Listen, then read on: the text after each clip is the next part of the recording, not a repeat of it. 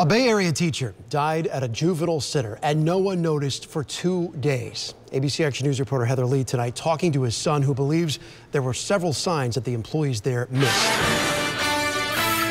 Timothy Guy loved teaching at Central Pasco Girls Academy. He taught when he wasn't teaching here, he was teaching at the jail, and he loved helping people take the steps they needed to be more successful in life. Last Saturday, he signed into work but never signed out. It's heartbreaking. 2 days later, Pasco County deputies called Ryan Guy, Timothy's son.